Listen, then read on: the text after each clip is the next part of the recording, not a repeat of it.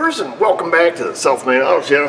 That's a 2019 Ford Flex. Needs a couple tires and a wheel alignment. And Josh is off on vacation this week, so I'm stuck with this work.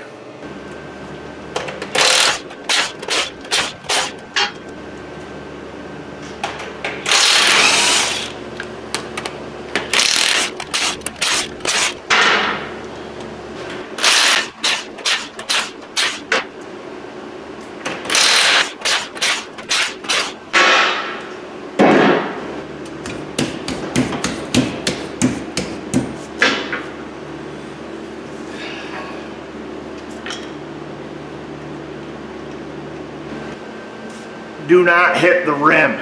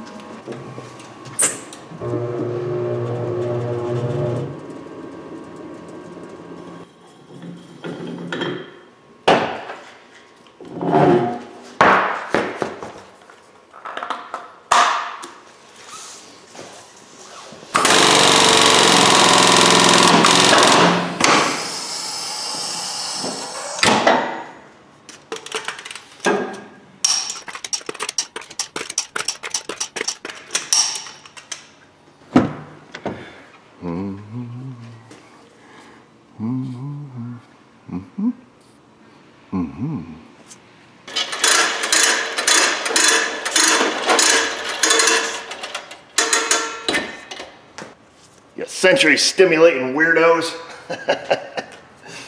That was my feeble attempt at some SMA, ASMR. I think that's what they call it. I call it weirdo stuff. I'm gonna go through and adjust the tire pressures, front and rear on it. Now, a couple folks are already complaining like, bro, you can't put 2 tires on a 4-wheel drive. Well, true as it may be, we put on the Hankook Optimo H426s, 101V rated, not a sponsor. So the guy bought this thing used, and he noticed that the rear tires were spanked. So, tires that were on the front are still about 8/32 tread, and that's these tires here. I moved them to the back. Now the new tire is only between 10 and 11/32 tread. Perfectly acceptable. Same make, model, circumference, same everything. Don't go mixing up tires on your all-wheel drive. Now, the thing we don't know is where the rear tires bald because they never had been rotated. You know, were they on the front forever? This guy's doing burnouts, you know, who knows? Or is the vehicle out of line and just scrubbing the tires right off it? So that's what we gotta find out next. I'll adjust the pressures. I'll pull it on and off the lift after I take it off the jack, make sure suspension is settled, and then we'll check the alignment on it. It may not need anything. We've got our targets attached. We're gonna do a wheel compensation run out now. I'm using the rim clamps on this vehicle. I've been noticing some issues with my tire clamps not being as accurate repeatedly. So I've switched over to just the wheel clamps. And I think I've had a little better success.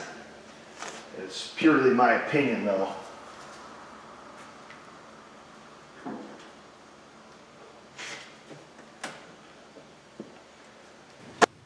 It is a good thing we checked, folks. The rear is out, total toe, individual toe, which has the thrust angle super messed up. I should have drove this car before. I don't know if the steering wheel is crooked or not. And the front toe is out pretty significantly. Kind of odd for a 2019, but you never know. So we're gonna go back, make some adjustments in the rear, get the toe straightened back out. Get her going back down the road straight. Hopefully not chew off these tires. It did have a little glance under here. It does have adjustable toe links, which is really nice. It's the only thing I see right offhand. I don't see any cams for the camber. I did check to make sure that this sucker would come loose. The confusion, which way to turn. And then this one should be left-hand thread on the inside. So I should turn it the same way. So we'll loosen these up a smidge. And then we're gonna crank her in. It'll be on the bottom right of your screen there. Let's see which way you want to go. Always the opposite of what you think. So this one we need to toe in, so we need to tighten up this link. Whoa, fella. We'll get her steadied out there.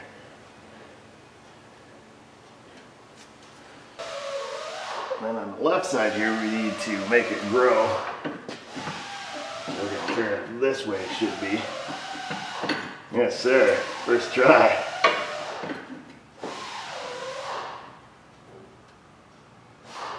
Kind of tweak back there.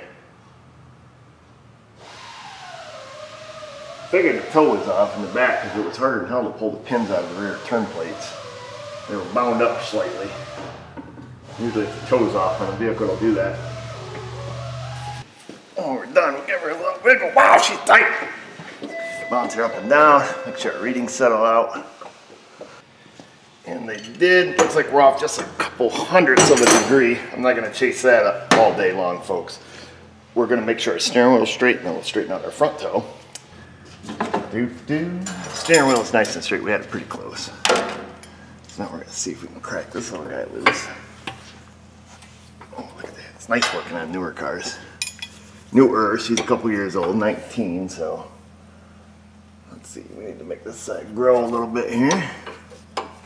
We're using the Easy Toe program, which works pretty well, in my opinion. Particularly if the tie rod is a difficult spot to get to. It allows you to adjust the toe with the wheel turned all the way in there.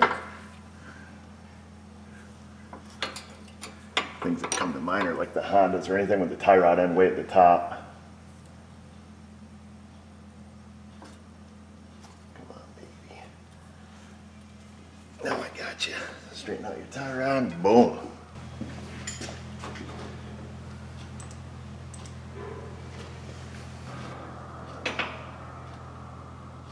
Toe it out rather. What am I thinking? Whatever I say, just do the opposite, folks. Pretty much. Some good advice for you.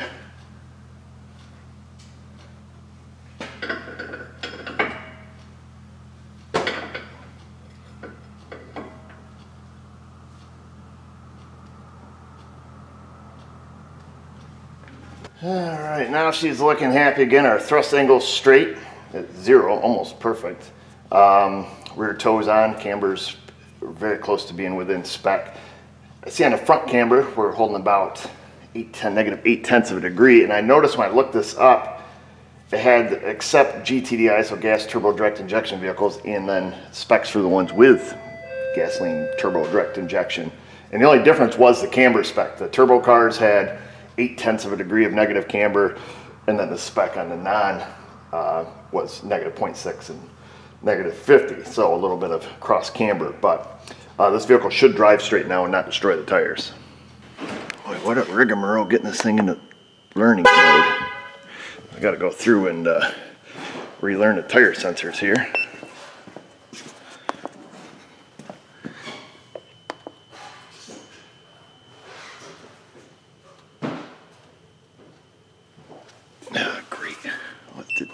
Said that it had the wrong sensor, but that can't be right. Yeah, it's telling me it's got the wrong sensors, but the car's happy with it. So we're just going to skip right past that.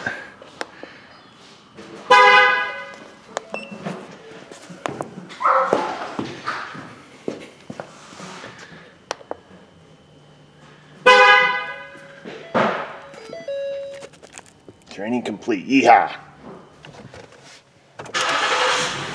Alright, the wheels are trained, so they know where they're at. Now, I did look in service data also, because this has electric power steering, to see if there's any reset procedures that we need to know. Put their lights back in auto. I didn't see anything listed in service data under wheel alignments or under the steering section. Just for the heck of it, I plugged in a scan tool just to make sure. I didn't want to be wrong. And not having previously driven it, I don't know how crooked the steering wheel was, if at all.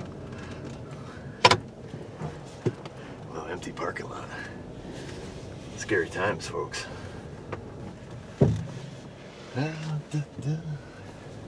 Just kidding, just happens to be a light day.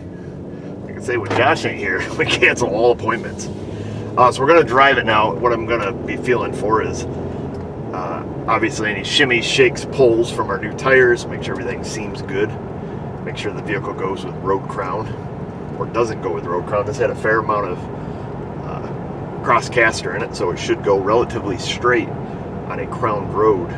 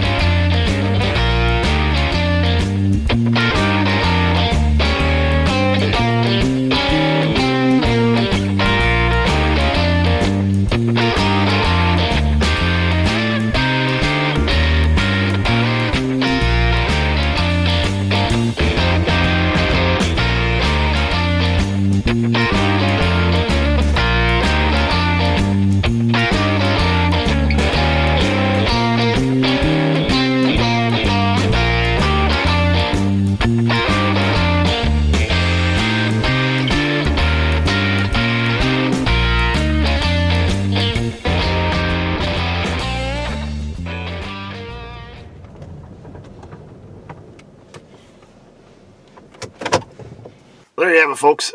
Popping on a couple tires in a weirdo type fashion, and the wheel alignment here on the Ford Edge Flex, I guess it is, they call it. So everything's kind of straightened out. Don't know why it was out so drastically, having 30-some thousand miles on it, but doesn't appear anything's been hit, bashed, smashed. Maybe they've done some repairs on it, you know, under warranty, and never did the wheel alignment, because oftentimes that's the case. You know, we get cars in from the dealer where they've done, you know, rear differential, they've done something, but they don't include the wheel alignment. They just send the customer on the way. Just did one the other day on a newer Caliber.